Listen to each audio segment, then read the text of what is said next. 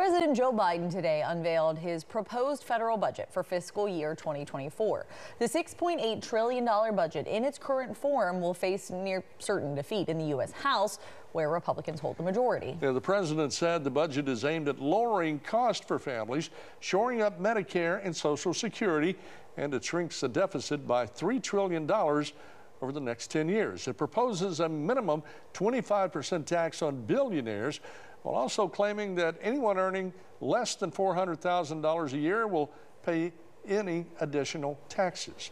Now, the budget proposal includes $842 billion in discretionary defense spending, up 3% from last year. News 19 chief investigative reporter Brian Lawson joins us now. Brian, this budget won't get too far with many in Congress, but it does have a particular line of interest for a lot of folks here in Huntsville. Yeah, that's right. At least 8% of Huntsville's workforce, 21,000 people, are federal workers. And when contractors are added, the figures are much higher. The president's budget is proposing a 5.2% pay increase for those federal workers, the largest since the Carter administration. At the same time, the budget proposal is already drawing strong criticism from members of Alabama's congressional delegation, including Senator Katie Britt and Congressman Dale Strong and Robert Aderholt. The congressman did not say today if they supported the federal worker pay hike.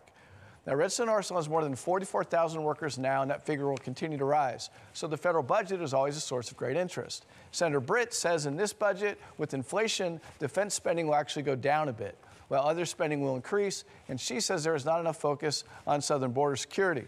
Congressman Strong said today in a statement, in part, President Biden's fiscal 24 budget, by increasing non-defense spending at more than twice the rate of defense spending, President Biden's budget ignores the global security challenges facing the American people.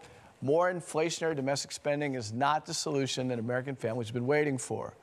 Now, Congressman Robert Aderholt said in a statement this afternoon, he said in part, quote, "The president's budget is a non-starter for Americans.